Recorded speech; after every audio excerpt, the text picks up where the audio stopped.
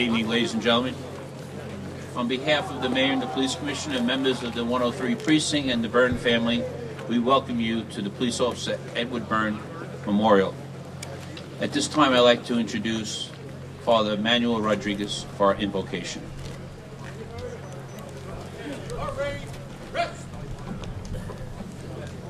In the name of the Father, and of the Son, and of the Holy Spirit. Amen. The grace and peace of God our Father, who raised Jesus from the dead, be always with you. My dear brothers, my dear sisters, we're here tonight to remember and to honor the life of a young officer, Officer Edward Byrne, who died here in this place 27 years ago, not as a helpless victim, but as a soldier, a brave, courageous soldier in the fulfillment of his duties. We today pray so that his example, his inspiration can touch the lives of the new generations, of all the members of the family, which is the New York Police Department. Let us pray. Lord God, you are always faithful and quick to show mercy. Our brother, Edward Byrne, was suddenly and violently taken away from us. Come swiftly to our aid. Have mercy on him and have mercy on us, and comfort his family and friends, and the family of the New York Police Department by the power and protection of the cross. We ask this through Christ our Lord. Amen. Thank you, Father. Reading the inscription on the plaque will be the 103rd Precinct PBA Delegate Police Officer Gerardo Perone.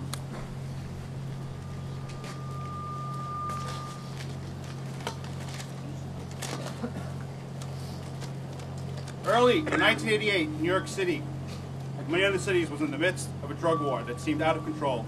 Civilians stood in the way of drug dealers, were verbally threatened, physically attacked, or even killed.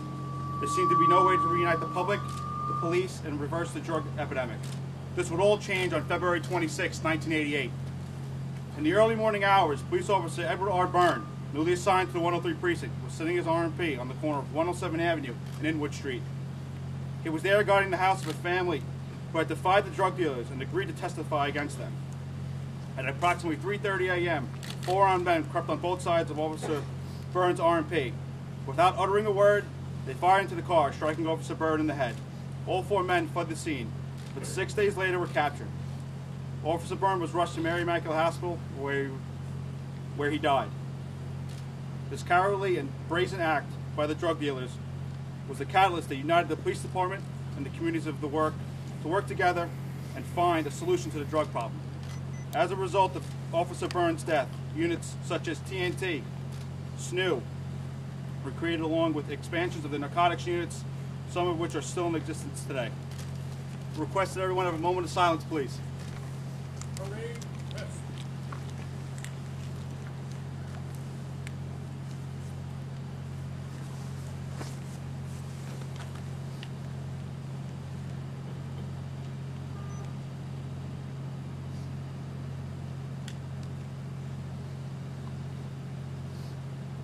Thank you. Thank you, Officer Perone. I'd now like to introduce the President of the PBA, Patrick Lynch. Thank you, Lieutenant. On this night, at this time, at this site, an assassination happened that rattled this city to its core. It rattled this city to its core because there were criminals that were so brazen that they'd assassinate a New York City police officer. And people knew that if police officers weren't safe, the community wasn't safe. And what that officer was doing was protecting a citizen who had said, enough is enough, and I will testify against the criminals that are the plight of our streets. But it became the catalyst. It became the catalyst when this city decided to take this street back, to take this block back, neighborhood and city, and we did. We stopped until every drug dealer we can find was put behind bars. And what makes this so special here today is in the NYPD we say, we will not forget. When a brother or sister police officer falls, that's when we stand up. And it's the police officers of the 103 who from that first year and every year on made sure that this block had a police officer standing in silence, remembering a hero who laid down their life for each and every one of us. And the reality is, we stand up for Police Officer Byrne because if the roles were reversed, he would stand up for us. The reality we know as police officers that night on this corner, the call came for Eddie. But the reality is, if that tap on the shoulder came today to any one of you, you would accept it, you would do it, and if called upon, you'd die for this city. I'm proud to stand here with you not only as a New York City police officer, but a father who reared his children here in this city. I did that because men and women like you were willing to protect my right to speak what I will, worship where I like, and say what I please, and you defend that right. God bless you, not only on behalf of every other New York City police officer, but every other father or mother in these houses that now are looking out, watching you stand shoulder to shoulder to remember a New York City police officer who fell this night, at this time, at this site.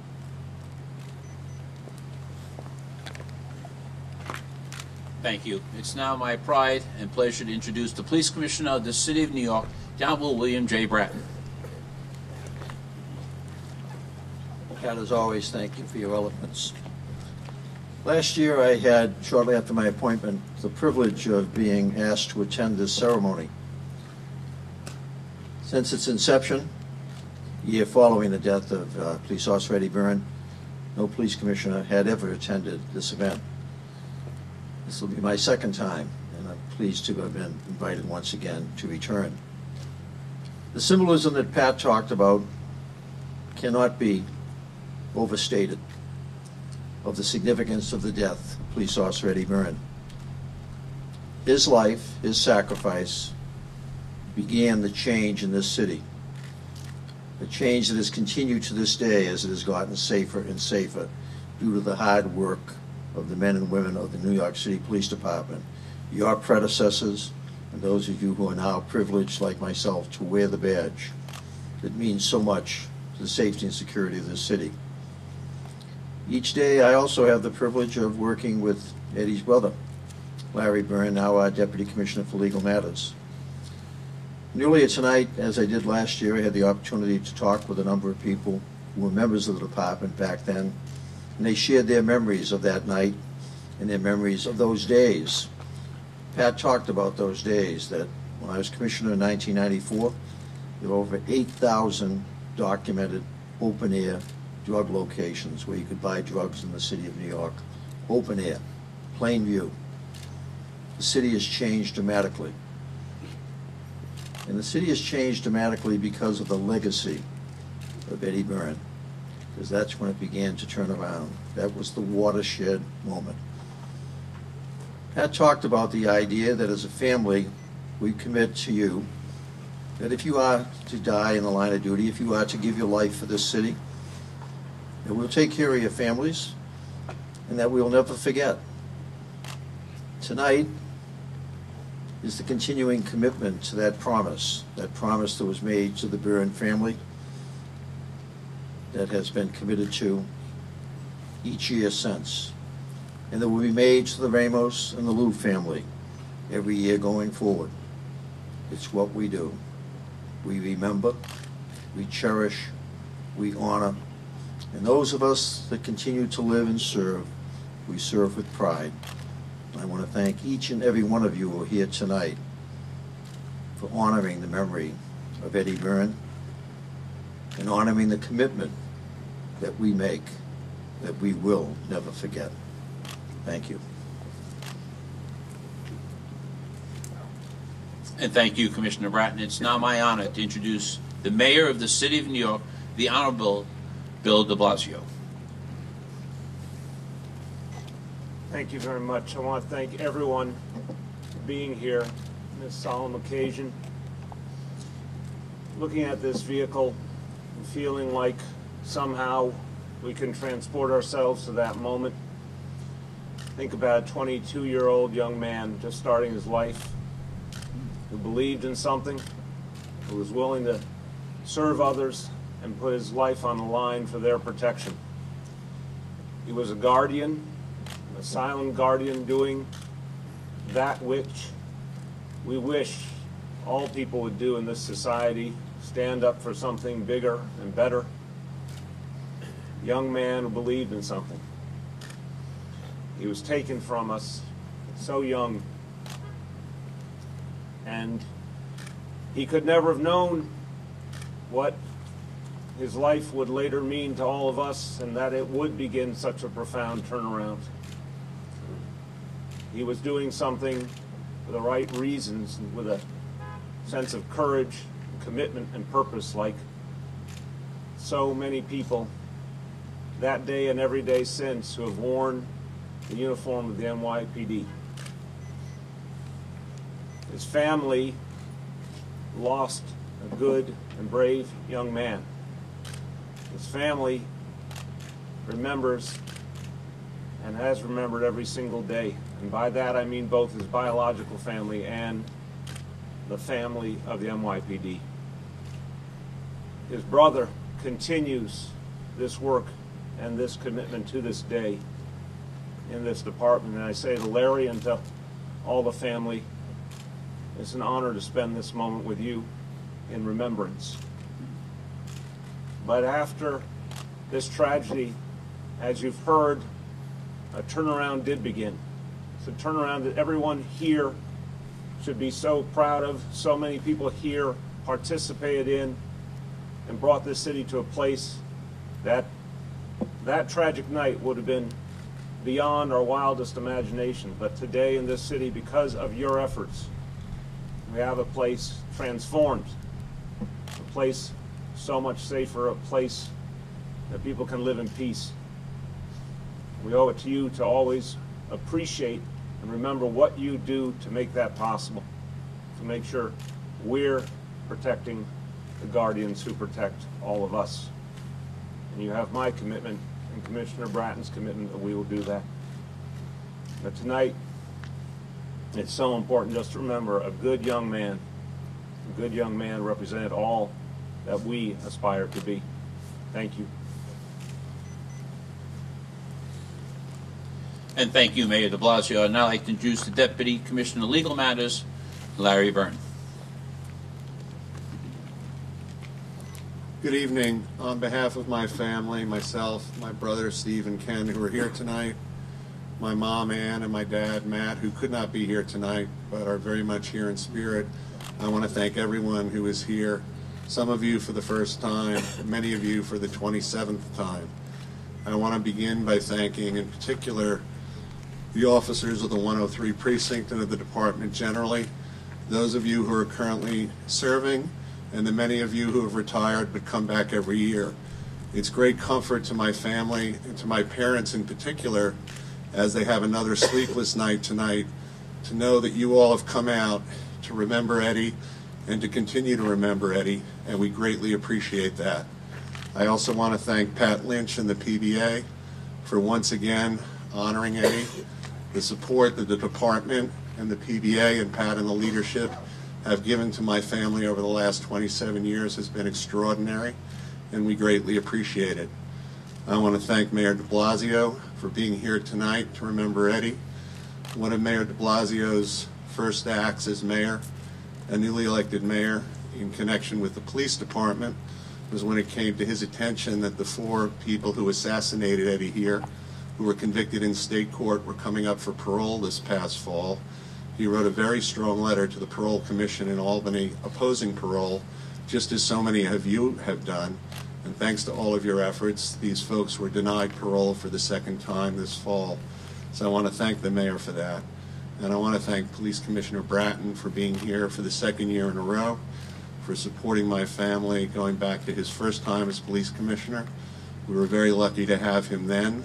He didn't mention that the first time he was sworn in as police commissioner, literally his very first act, almost after taking the oath, was to come and visit your precinct house, the 103, to see for himself the neighborhood where Eddie had served briefly and had died. And one of his first acts as police commissioner a year ago, when we were very fortunate to have him back the 2nd time, was to come out here and spend this evening with you and my family.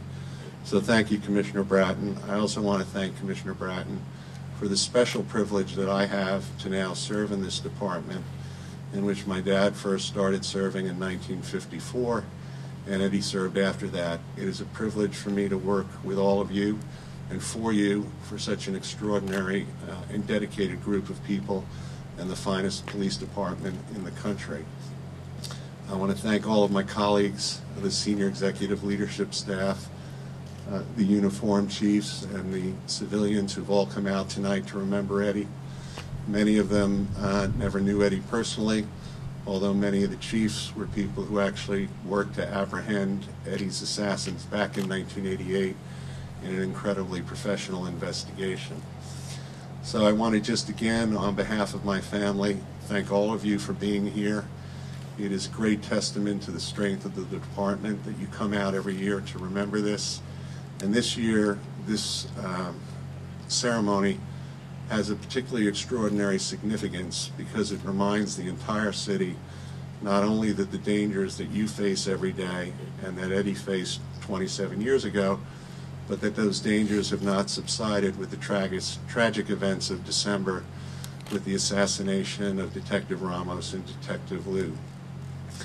So I want to close by saying that although Eddie was taken from us too soon, he was killed here 5 days after his 22nd birthday. A lot of good was done out of the terrible tragedy. All of that good was because of the incredible work and dedication of the officers of the NYPD, those of you who still serve and those of you who retired, to make sure that this is a very different city today than it was 27 years ago. And your extraordinary dedication is to be admired and honored. So thank you all for being here tonight on behalf of my family.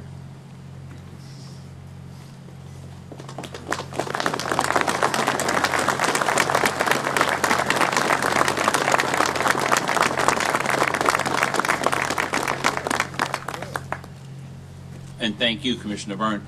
I now ask the mayor and the police commissioner to place the wreath by the door, and then Father Rodriguez will end with a benediction prayer. And Commissioner Byrne, yes, thank you.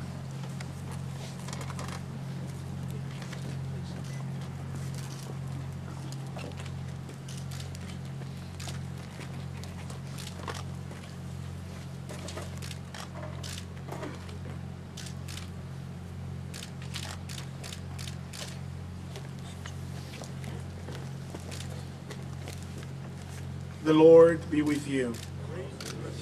Lord, as we mourn the sudden death of our brother Edward Byrne, who died in this place 27 years ago in the accomplishment of his duties as a good police officer of the New York Police Department, show us the immense power of your goodness and strengthen our belief that Edward has entered into your presence. We ask this through Christ our Lord. Amen. And may Almighty God bless you all, the Father, and the Son, and the Holy Spirit. Amen. Thank you, Father. Ladies and gentlemen, on behalf of the Byrne family, the mayor, the police commissioner, members of the 103rd Precinct, we thank you all for attending tonight's memorial. Thank you.